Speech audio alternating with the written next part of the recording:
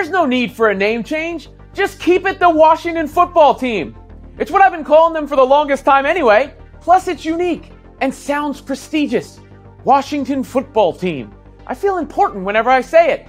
Not to mention it allows them to keep the same color scheme while in a sense maintaining a nod to their history.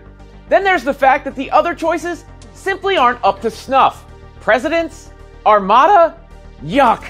And Red Hogs, Defenders, Brigade, and Commanders certainly ain't it either. The only other name I'd even be remotely cool with is Red Wolves, which I'll admit is kind of fire.